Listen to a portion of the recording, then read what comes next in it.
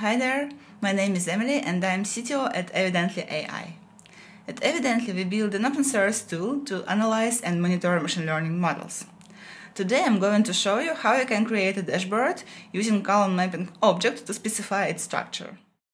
If you haven't installed Evidently yet, please visit our GitHub page and find all the instructions there. It's fairly simple. I already have Evidently installed, so we can start. First of all, we need to import a couple of libraries, which is Pandas and Sklearn. We needed to work with our data as with an interactive table with help of Pandas, of course, and we are going to use Sklearn datasets to load toy datasets. We also will need a couple of things from the Evidently, which is dashboard, because we are going to build it, dashboard tabs, data drift and numerical target drift, and we also are going to take a look at profile. This is why we importing also profile and a couple of profile sections. Again, data drift and numerical target drift. Now let's load our data. For doing this, we call function load Boston because we are going to play around with Boston dataset. Here we are, and let's create a Pandas data frame on top of this data. For doing this, I put Boston data as in source data, and as column names, I'm going to use feature names there. And I also will add the target values to our data frame. I'm doing it by using Boston target.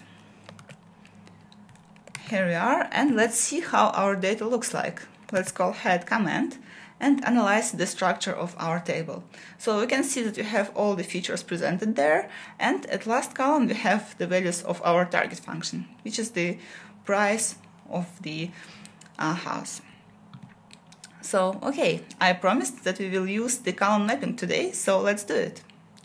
Column mapping is the basic Python dictionary, with help of which we are going to tell Evidently how to parse our data correctly.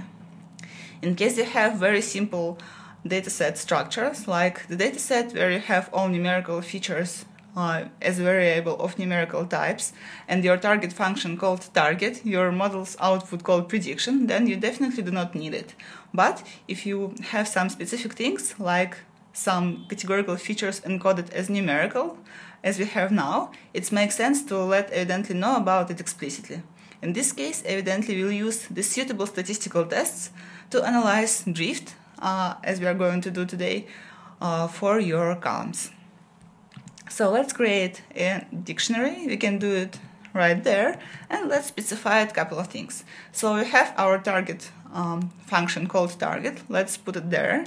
We have no predictions, so let's say that predictions is equal to none.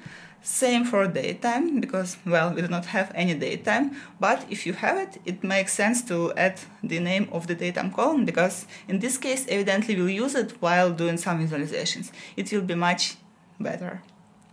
And let's split our features into two parts, numerical and categorical. So here I have only two categorical features. I put it at the categorical features list, and all the rest features are numerical, so I put it into numerical features lists. So that's my column mapping. Now we have all set up and we are ready to create a dashboard.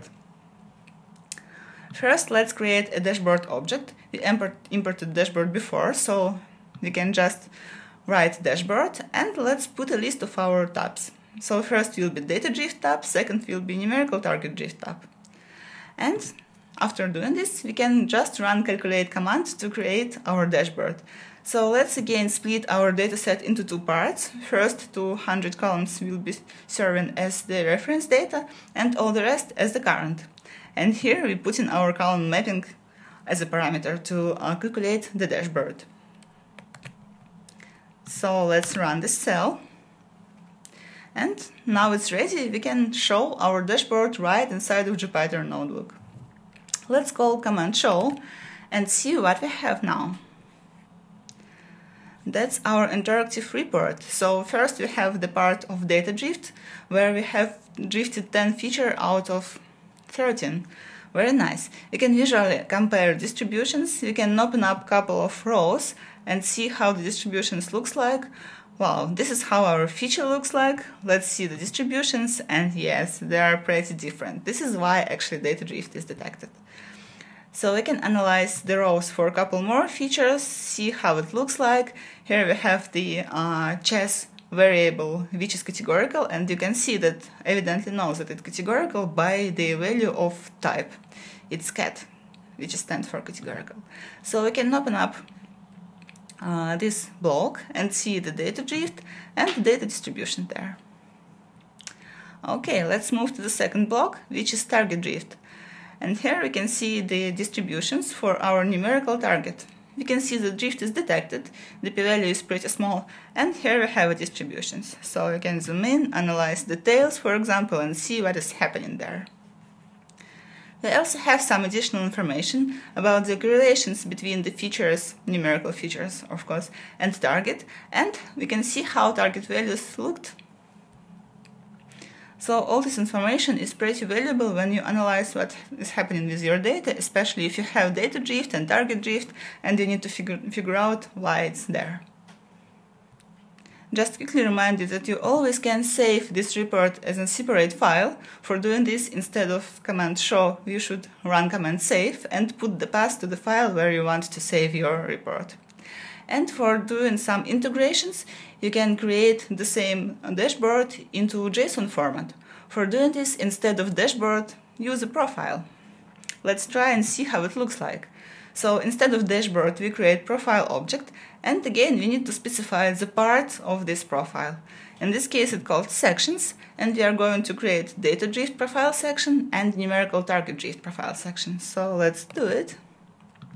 And again, after creation of the object, we need to calculate it. So let's call calculate method and put our data and of course column mapping there. So we can just reuse the same data frame and the same column mapping, which is frankly convenient. So here we are, and let's call JSON command to see how our JSON profile looks like. Wow, you can see it's huge because we have a lot of features there, and for all feature we have a lot of information. We have feature name, feature type, information about distributions from reference and current data set, and of course results of drift detection. And we have a part for our target drift report there. It's the second because we start from the data drift. And yes, for target drift we also have a lot of information about the distributions and results of target drift detection. So that's basically all I wanted to share with you today. This notebook is open sourced, available in our GitHub page, so you can just follow the link and see it, and come and check out evidently. Thank you.